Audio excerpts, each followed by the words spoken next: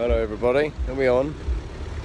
Well, you know what a glamorous lifestyle I lead, going from luxury cruise line, luxury hotel to airport VIP lounge. Well, this afternoon you find me in the very glamorous location that is the forecourt of the Gatwick North Shell Garage. Waiting for a man to come to get this bad boy sorted out. Look at that. It's pretty incredible.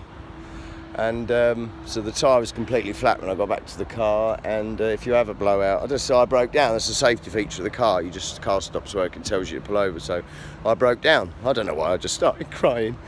Little joke there. Anyway, I hope you're well. So I'll be stood here for a little while.